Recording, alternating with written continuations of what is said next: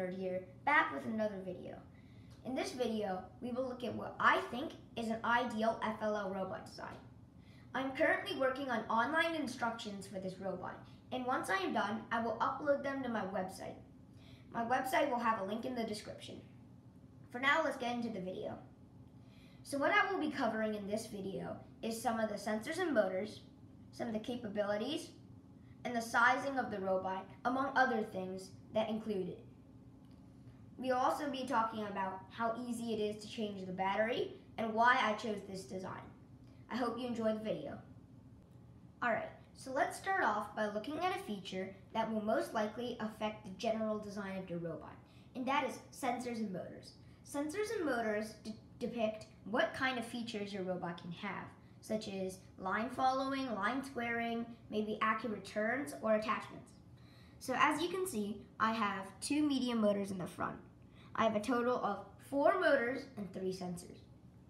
These 2 medium motors in the front are used to control attachments, which are modular, making in-base switches fast. On the bottom side of the robot, I have a gyro sensor, which is kind of hard to see here. I have 2 color sensors, and I have 2 large motors. That pretty much sums up what my sensors and motors have. I have a gyro sensor for accurate turning and going forward straightly. I have 2 medium motors to control my attachments, 2 large motors to power my robot, and 2 color sensors for line following and line squaring. Now let's talk about changing batteries. Changing batteries is an annoyance that everyone has to deal with.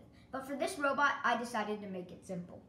All you have to do is pull on this black beam back here, and it will come off like a trunk.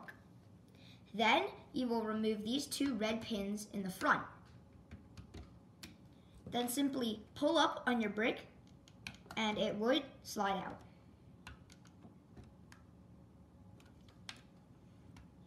Now, as you can see, it doesn't come out all the way because the wires are attached. But if I remove the wires,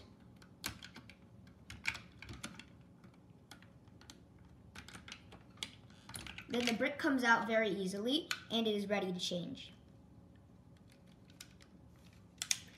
There are 2 pins on the bottom which secure it to the brick. These are the pins you must pull on, and you must align them with the brick when you put them back in.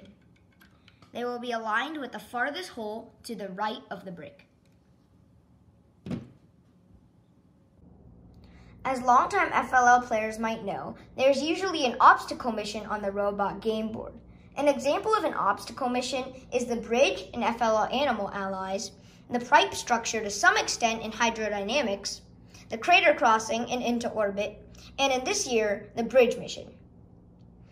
All of these obstacles either have a rough terrain to cross or they have an elevation. The thing about slope is that the front will always be higher than the back, meaning that your robot needs a high base from the wall of the structure to the bottom of the floor, meaning that if you don't have this, such as what my last robot design, then you will end up running into the bridge or any other obstacle mission and will not be able to complete it. This year, I've made it so that there's a gap between the wall and the floor of the mat. That way, the robot can climb obstacles such as the bridge, the crater crossing, and the presumed obstacle mission next year.